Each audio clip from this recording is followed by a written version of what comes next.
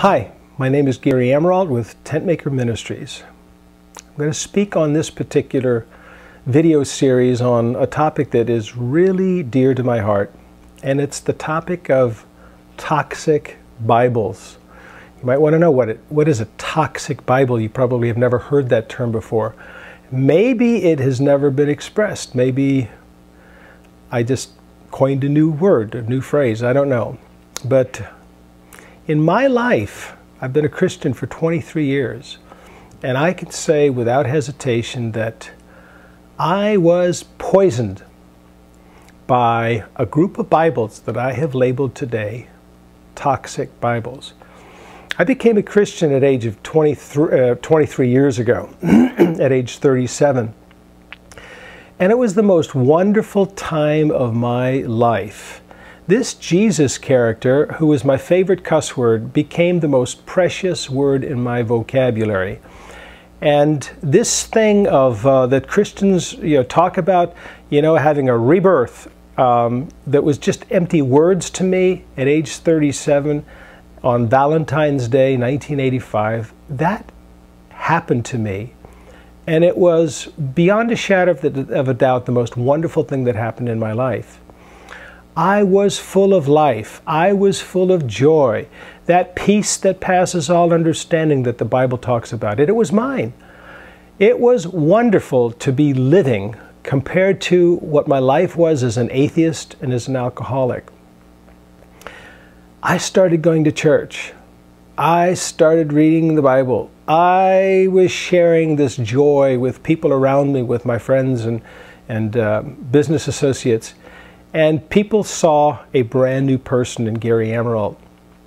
But after 3 or 4 years of being in many churches, I loved going to church.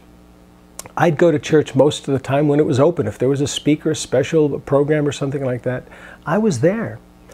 And after 4 years of being a Christian, a zealous Christian, I came to a state of being in a condition that was worse than I was as an alcoholic and as an atheist. I wanted to die. I was such a hypocrite, and I thought that my friends, my Christian friends and my pastor, we were all a bunch of pretenders, and life was miserable. I was not happy with what was going on in my soul. And I told God that. I told God, I said, whatever is going on here, I was better off as an atheist.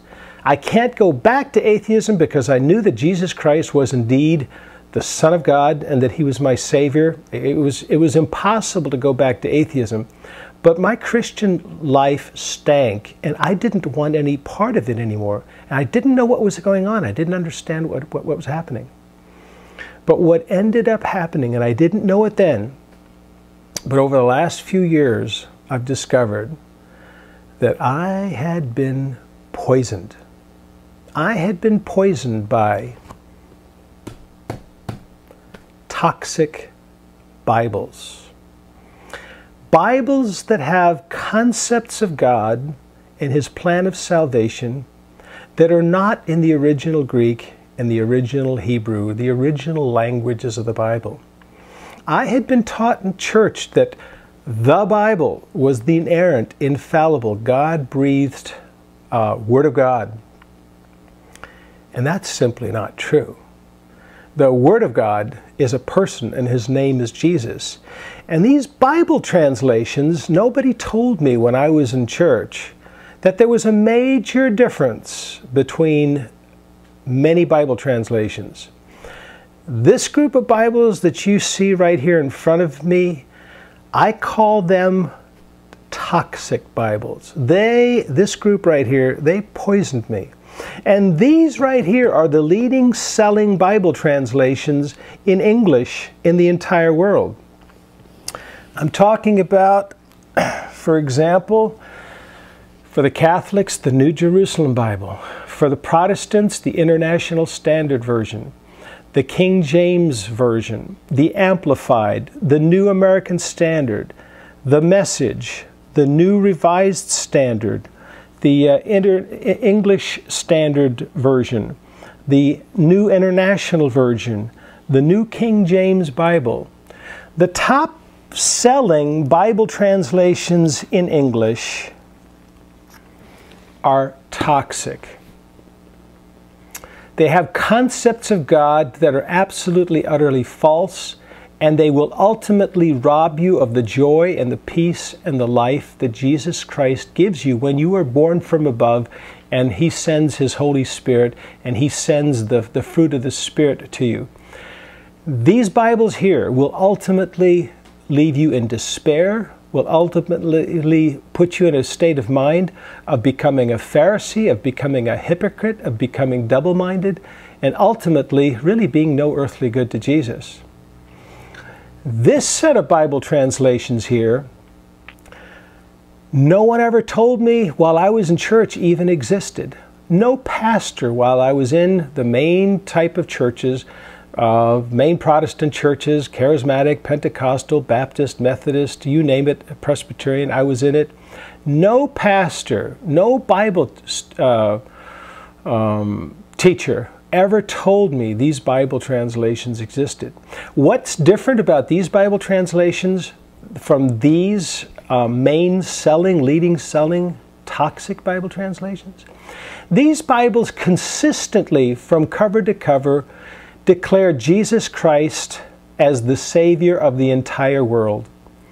That there is no hell, there is no concept of everlasting punishment, that the Greek and the Hebrew do not have such concepts, and they faithfully, correctly translated the words like hell, behind the word hell, Hades, Tartarus, Sheol, Gehenna, as places of temporary consignment. There is no such thing in the Greek and the Hebrew as the concept of a place where God either tortures everybody for the ages of forever and ever, or a place of eternal separation. That whole concept is foreign to the Jews, is foreign to the Hebrews, and it's foreign to the early church. It's foreign to Jesus. The word hell was never in Jesus' mouth in the original Aramaic that He spoke. That concept of hell was injected into the church through certain men, Jerome and Augustine and Constantine in the 4th and 5th century. These Bibles come as a result of that concept, that pagan concept of hell being injected into the church, and they are the leading selling Bible translations. They're the ones that you'll find in the Christian bookstore, and these are the ones that are going to rob you of your